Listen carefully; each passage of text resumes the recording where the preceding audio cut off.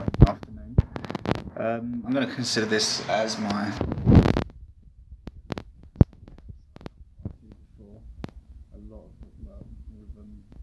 I'm probably going to put them out at some point, actually, just so you can see the difference between this one and those. And it's just, I suppose, just good to get that material out there at a later date. I'm not too sure when I'll upload that, or this one even, to be fair. I'm not necessarily saying this is any better, but I'm just going to try and keep it as simple. I've discovered a few things. I can only get like 20-minute videos at a time. Due to memory on my phone, got too many photographs and other stuff on there that I do need. Yeah, so what I want to talk about really is, first and foremost, is just identity. I don't think it's relevant who I am, my name.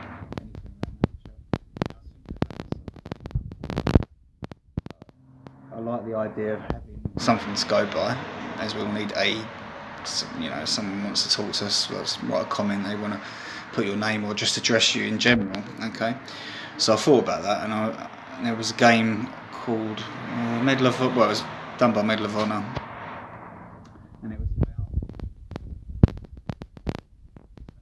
tier 1 operators. That's not what it's about, but in there they have all their individual names: Rabbit, Mother, Vegas, Panther, Voodoo, and there was one of them, Preacher. Now I'm going to use that. I like it. I think a lot of people will say it kind of like fits, even though I don't consider myself to be preaching or a preacher. I just think it's a good like pseudonym or alias name. So yeah, I'm going to go with that. Call me Preacher. Okay. Hope I don't think there's any copyright on that or anything. I haven't looked into that. So yeah, this first video, what I'm gonna do is I'm gonna talk about one subject. As I say, I can only do 20-minute videos, so if I have to do 2 or 3 just to cover that subject, then I'll do so, just to clear up the hat situation. So I've only just got back from town. It's a little bit fresh out there. I realised I went outside with it inside out. I've got some sort of spot or boil on my nose or something. I just kept noticing that. Yeah, so I'm going to do one subject and then just one thing that is in the current media. Okay, and I think we're probably going to discuss the Caroline Flack situation. Anyway, before I go any further forward, I just want to mention that I am currently writing a book called Just Another Brick in the Wall. Okay, you might remember the tune from Pink Floyd. Very similar in that term, but yeah, the book Just Another Brick in the Wall so far it's only about 3 or 4 pages long, A4. I'm just scribbling it down for now, just literally whatever comes to mind, just putting it down, and I'll type it up. I want to launch it as an ebook due to, well, from what I understand, it's the easiest way to do it, less overheads. It's not a money making thing. If it gives me a bit of pocket money, so be it. You know, £1 or £2 in the bank would be nice. It always helps in the situation that we're all in. But yeah, we're going to talk about capitalism. That is going to be the subject, and I was going to call it Capitalism, and then just as like an undertitle, The Religion Without a God. That's what I was going to title that as. So yeah, the book, I don't know whether I'm going to continue with it. I'm not too sure. It's quite hard to put things on paper, and this might be an not easier, but a better way to reach a larger audience. Whereas in terms of, you know, a book, you want people to, I only want a small amount per copy. As an ebook, I'm not looking to become an author per se or anything like that. And it's not a book. It's not a story, it's not a biography, it's just a memoirs or a scrapbook of that kind of, where you're just putting your thoughts and feelings, how people have done some written material about the world, capitalism, war, all the various subjects. It's just that, but it's me trying to capitalize everything within one framework, which it's not easy. Okay, so capitalism, the religion without a god. It's gone really dark all of a sudden. Literally, the sun's just gone in. Let's get a bit more light on this subject. Literally. Oh, that's a bit better. Right, okay. money. What is it? Why do we put so much faith in it? And the history of money in itself is, it's a very deep history. You can trace it back as far as coins from Romans, Egyptians, and those cultures. Okay, but I'm talking about capitalism, the fractional banking reserve system we currently have, that we all live by. Okay. Now, I understand in the current situation that we all live in, it is very difficult to see what I'm saying. I know a lot of people have advocated it, but this notion of a cashless society is coming in the form, but not the way that we want it, or not the way that I want it anyway. It is coming. I've noticed, you can't not notice it, okay? You walk into any supermarket now, there's hardly any staff there. You might get a few people stocking shelves. Why they're still doing that? They can automate that, just like that, easy. We are at an imbalance now with technology and labour, okay? I don't know if anyone's not seen the connection between having complete automation, which is the way we are going, and it cannot not go that way, because it's all about GDP. It's all about increasing that GDP each year, profit, production, everything. It has to be increased all the time to meet inflation, etc., etc.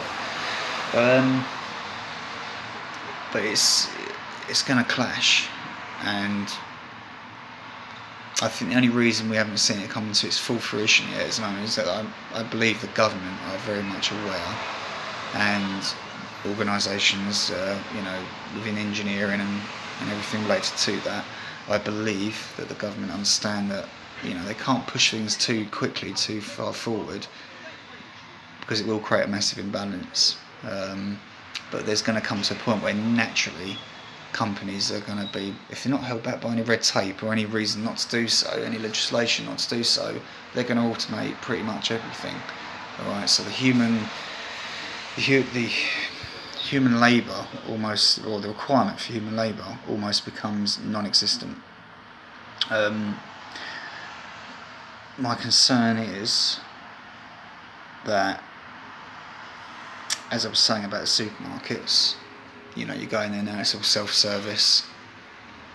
I remember a few years back, or maybe a bit more than that, there was only one or two machines when it was just introduced, and these machines have problems. You have one or two people hovering around all the time to put their key code in, or just resolve whatever that outstanding issue is, and maybe that will be required for a certain amount of time. But I do feel that it's only going to take a slight improvement of the system before those problems don't arise anymore. They're going to become fully functional. You might need one person always just to oversee any machinery, and then that was even advocated in the like the Venus project, the resource-based economy. There was still a requirement for human, we'll call it labour, but human input. It shouldn't be seen as that. It was hardly, it wasn't like what we've got now, where we've got young, beautiful young minds, 18, 19-year-olds, stacking a shelf in a fucking supermarket. Yeah, and it's alright as a stopgap job, and it's okay if you're funding your college, university, or whatever, but you have to understand that there are people that choose that as a career, and you'll see them 30, 40 years old, stacking biscuits and crisps and whatnot onto a shelf. And you can say, okay, this individual has a wage, they can have a family, possibly on that wage. I don't know how. I really don't. I look at a lot of family situations and I think, how do you support a family on that? I struggle to support myself, and I don't earn too. I'm not in a particularly bad wage bracket. I'd like to be a lot higher. But this, let me be honest, I don't give a fuck about money. In the sense of what it is, I care about it because I live in a capitalist system, and I need to survive, and I want to, I want to eat well, I want to have relatively nice clothing, driving a decent vehicle. We all want these, these luxuries of life, so to speak, even though compared to some they are nothing. So yeah, I'm getting a little bit off topic per se. Capitalism in the core sense of what capitalism is all about. Now, this has been covered so much on the internet, and I don't know, I suppose it's the fear of stepping outside of what you know, your security, and I'm the same. You know, no one really wants to put their head above the parapet and be shot, so to speak, but the concern for me is we don't all know, but it's been put across on the internet how the monetary system works. Now, if you have, I don't want to talk about people's intelligence, but if you have got a basic understanding of math, you should be able to calculate and understand that what we have in place will not ever work, ever. It can't. It's impossible. How can you say you've got 4 central world banks, and then you've got the Inland Monetary Fund? I'm going to look a little bit more into that, because I'm not so sure if the International Monetary Fund, IMF, oversee the 4 main big large banks, or however many of them there are. You know, I'm talking about the Federal Reserve and those banking systems, the main ones that lend to all the high street banks, basically. Okay, so it's been covered before, but I really want to hit home with it. Okay, now if you're the banks and you control all the money supply in the world, those main banks, and you control every single dollar, pound, sterling, whatever, any little bit of currency that comes into the system that is legal tender,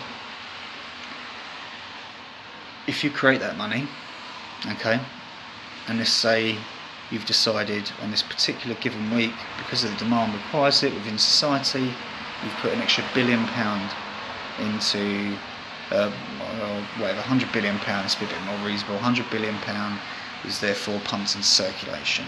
Okay. Now this is basic robbing Peter to pay Paul kind of maths. It's so straightforward. Yet most people, when I talk to them about it, I can't understand how they can't fathom why this is dangerous. So the banks turn around and say, okay, we'll put $100 billion sterling, legal tender into the system, but we want 110 or 120 or 105 back. It doesn't exist. They haven't created it. There's no demand necessarily there for it, and therefore the government is therefore in debt to the bank straight away. Okay, they can never pay it back. We as the taxpayers can never pay it back, because, as again, the people understand it doesn't exist, regardless of whether the money's digital, has any legal tender in the first place. We're not talking about that right at this moment. I'm talking about it based on, what do I have to do? Put some pound coins out on the side and say, this is all the money in the world, okay, but I want to charge all the countries of the world interest on this money supply, and I want another pound back. It doesn't exist. You can't, I want to say you can't create money out of thin air, but these people do. That is the bottom line. They create money out of nothing. It has no backing. The only thing that gives it backing is the amount of money that's coming in from tax revenue. Okay, so if you've got, like, in the UK, 80 million people, paying whatever they're paying in tax, and think about all those people that are in in their bracket where they have to pay more than 40%, they pay 40% tax. Okay, think how much revenue is brought into this country every month from tax, and that's not just your wages. I'm talking about all the taxes, because most of them don't go to any of the services. Okay, most of them are just going back to pay the deficit. I don't know what Britain's current debt stands at. I think, I'm just going to have to turn the light on. I think it stands at something, I can't even remember. I watched a video on YouTube years ago, and we was at something like £900 billion in debt at the time. I think it's like 1.4 trillion now. I can't remember. The Americans is like 8, 9 times, 10 times that. Okay. There's no country that's not in debt, apart from there's a very few countries actually. I think at the time, it's like Iran, Russia's in debt, China's not. I think China's in debt as well. There was just a few countries. I can't remember who they were now. Saudi Arabia, Iran. I think Korea was even one of them. But it's funny that I'm not going to go into it now, but it does seem quite coincidental how the countries that are not in debt also seem to be like America's, hit list. Seem to be sanctioned all the time, always getting negative feedback on the news. So, yeah. So I hope that point that I've just made is you've got to understand that. If anyone can come forward and show me any different how this situation works, I mean, I'm not going into inflation, we're not going into dividends or anything of that nature. When you go into that, it gets even worse, okay? When you get back to the promises made, money's owed, then it's catastrophic. It's untenable, okay? We're in debt, we're fucked, yeah? But who are we in debt to and what are we in debt for? That's where it gets me, that's what angers me, this bullshit that we have to all go out, put in this service to require this currency that allows us to live and trade and barter and survive in this. It's just, I'll tell you what, if there's a race out there, and I'm sure there is, looking down upon us, and we probably are like, the laughing stock of the fucking universe, because there are probably so many civilizations out there that left money behind a long time ago, or probably maybe even never had the fucking thing in the first place. Realising how ludicrous it is and how futile it is to have a monetary system. And let's be honest, this monetary system, it is only benefiting a very few at the top, and I'm talking a very, very few that are living way beyond the means of any human being that is even necessary or even practicable. Okay?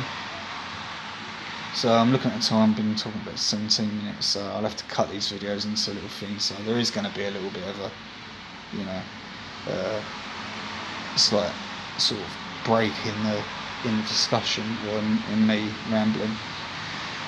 But yeah, I've got so much to say about it. I don't want to go crazy and just like throw loads of information out there. A lot of this information as well is questionable. It could be debated, and I'm open to debate. I'm not advocating I know everything or understand everything. I'm just simply saying that that's the way the monetary system has been explained to me. I've done my own little bit of research, just general internet research. Nothing, I've not gone through what's that called, where you're not data protection, but I haven't made inquiries to the point where I've asked for documents, sensitive documents, or anything of that nature. I've just general research, Google, Federal Reserve, Bank of England, IMF, all these different things, and how money's created. You just put in fractional reserve banking system, and then just look at it, read it, understand it, try and break it down to keep it simple, because even that can get a little bit complex. Okay, so I'm gonna stop this one here. I'm gonna link straight into another one. I'm gonna just take 5 minutes to myself, just to have a little think on what I'm gonna say next, and then we'll run it from there. Okay.